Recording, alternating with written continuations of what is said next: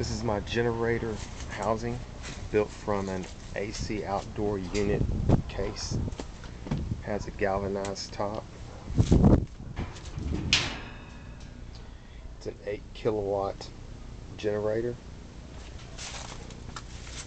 Built a extension cord that plugs directly into the circuit breaker box, and a makeshift pass-through so the lid can be shut while it's running in case it rains or something.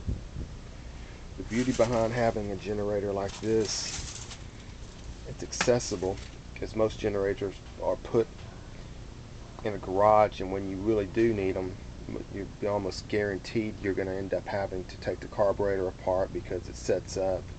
Their inherent nature is that, unless you want to spend the extra expense going and buying a legitimate one that's, housing, and then you got cost issues.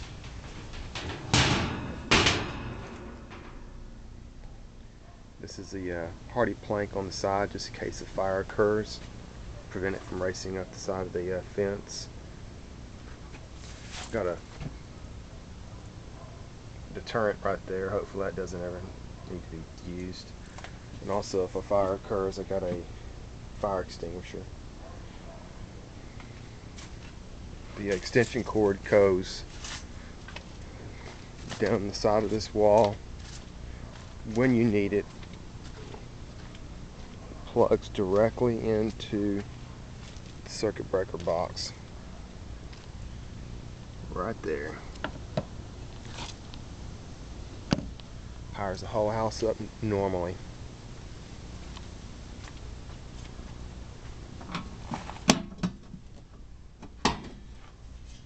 Shut the main off.